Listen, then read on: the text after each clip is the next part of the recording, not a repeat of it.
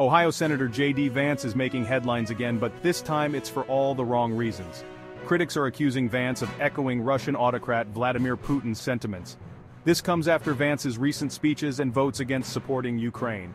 From the New York Times to the Senate floor and even in Munich, Vance has openly criticized U.S. policy on Ukraine and called for immediate negotiations.